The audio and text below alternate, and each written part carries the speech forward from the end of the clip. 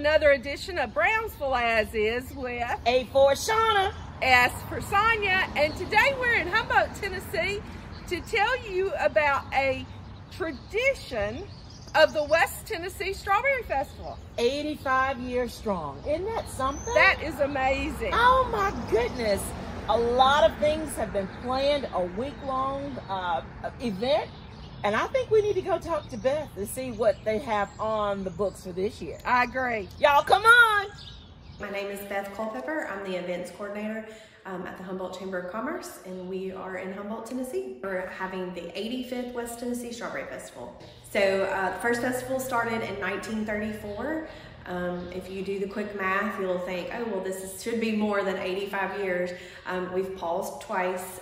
World War II, we paused because so many people were going to the war, and then, of course, during COVID-19 pandemic. So in the early 1930s, there were a group of businessmen who saw all of the growth from the strawberry crop here in West Tennessee and specifically Humboldt, and they wanted to capture all the people that were involved in that industry, from canning, packaging, refrigeration, all of the different spin-offs from the actual growing of the product. And they saw so many people coming in for that they were like, how can we harness that and create something special for a specific event? And so the first festival was just only a couple of days.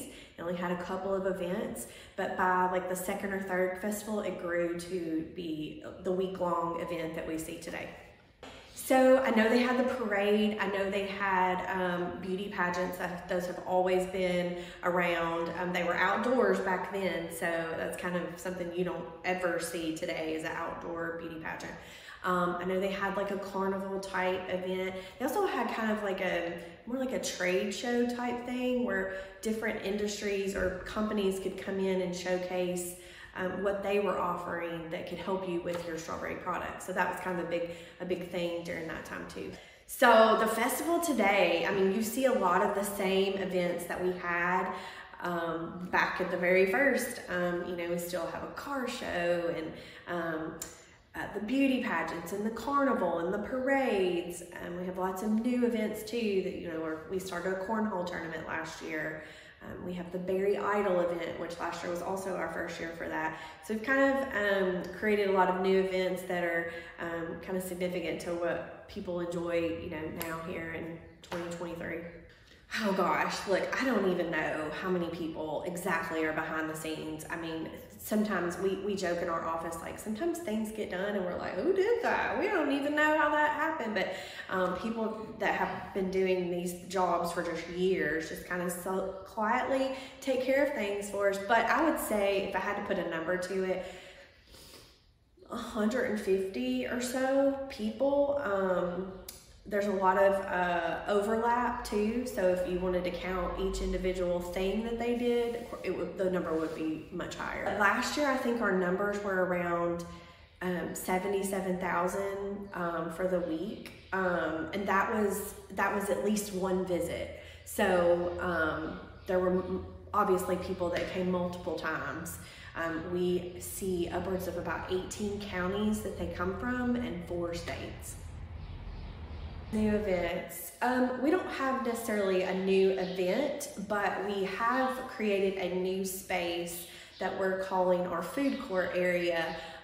Food is a big deal here, and it is very hard to get a coveted concession spot here during festival week, and we've just had so many people that are interested in coming, and our crowds are just huge in terms of food. And so we've been looking to try to find some extra space where we can add some more vendors.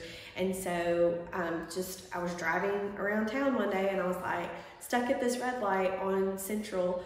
And I was looking, I was like, you know, that's a nice big parking lot we have right here. So our Senior Citizen Center is going to be our new food court area. And it's a big open parking lot.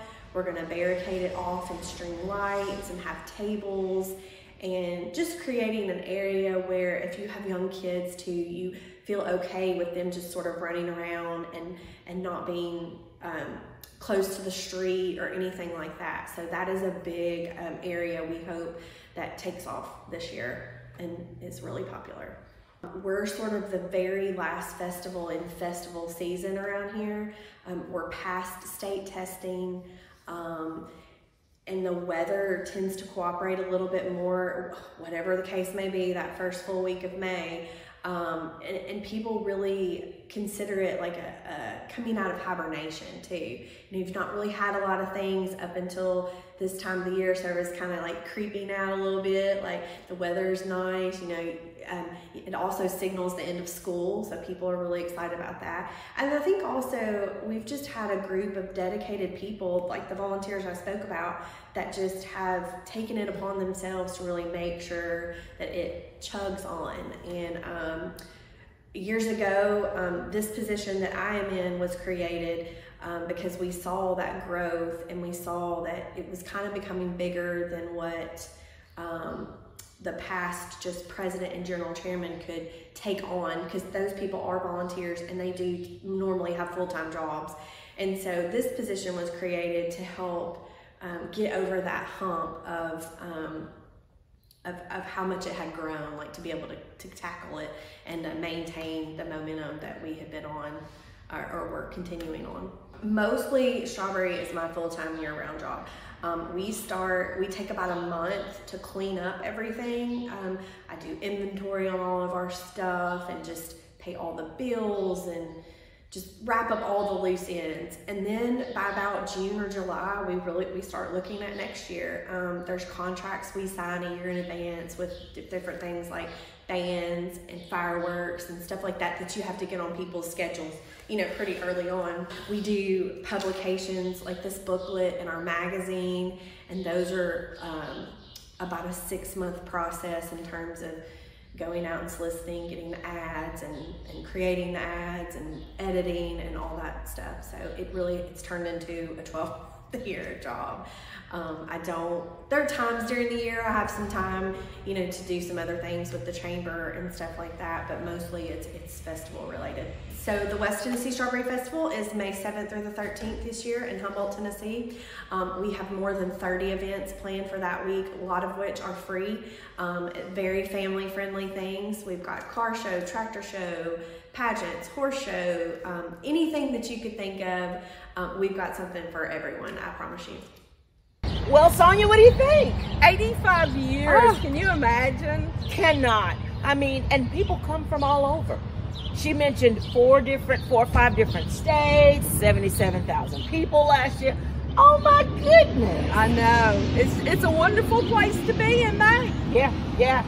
All right, I think we need to go find some more strawberries or something like that. I do too. All right, until next time. Until next time. Bye. Bye.